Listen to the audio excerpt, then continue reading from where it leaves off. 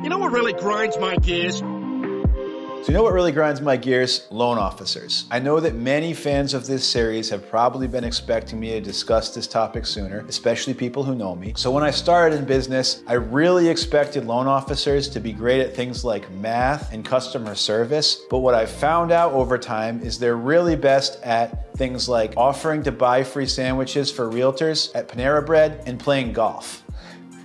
Another thing that loan officers are pretty solid at is that right around the time they're supposed to send the mortgage commitment letter, they're supposed to give a clear to close, they have a little trigger that goes off, request extension at 5:01 on Friday. One of the main things about loan officers that I will predict is that if you look in the comments of this thread, there's about to be multiple loan officers saying they always close on time, that their service is great, that they're great at math, that every closing is beautiful, and that they're definitely not going to be playing golf or fishing when the clients are calling them with a problem on their loan. But in all seriousness, it's not an easy job to be a loan officer. Banking requirements are stricter than ever. The actual hoops they have to jump through are not generally set by themselves or their company. Obviously, if they don't lend money, they don't make money. The reason the loan officer is almost always given a problem to the client or given a headache to the realtor is because of federal lending guidelines that need to be met in order for that loan to close. So all kidding aside, we really wouldn't be able to do our business without loan officers, because I think it's 75% of transactions involve a loan officer. So.